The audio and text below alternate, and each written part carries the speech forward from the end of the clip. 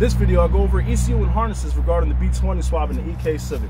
I then go into explaining the differences between OBD2A and OBD2B, which changes between the years of 96 and 98. The differences are some plug ends regarding the ECU's plugins, and some of the distributor plugs as well change depending on the pinouts and the shape of the plug. Sometimes they're not interchangeable. You can buy jumper harnesses from like eBay or something like that.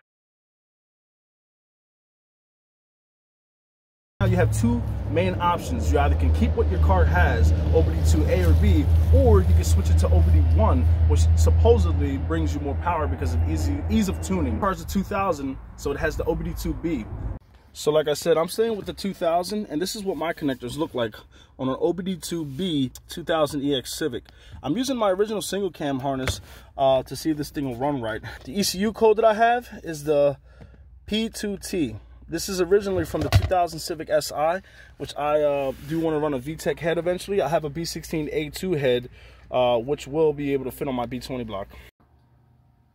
My B16A2 head has the single OBD2B distributor wire harness connector.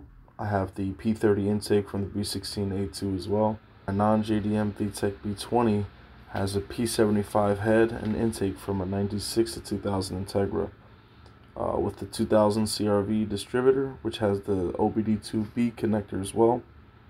I didn't see the crankshaft position sensor plug. This may mean my engine is, or my B20 is an older model. Also, the fuel injector on the B20 didn't match my EX or my 2000 EX harness, so I used the B16A2 injectors since these plugged right in. The map sensor and TPS sensors both plug in with no issue. They both have 3 wires.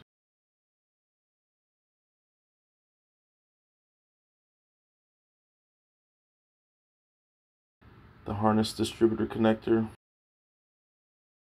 This is the engine coolant sensor for your dash temp gauge, and the other is for the ECU to monitor your engine's temp. You have the main positive wire from the battery to the fuse box and to the starter as well. In my next video, I'll show a time lapse of me assembling the harness, distributor, starter, and alternator and getting this thing turned on.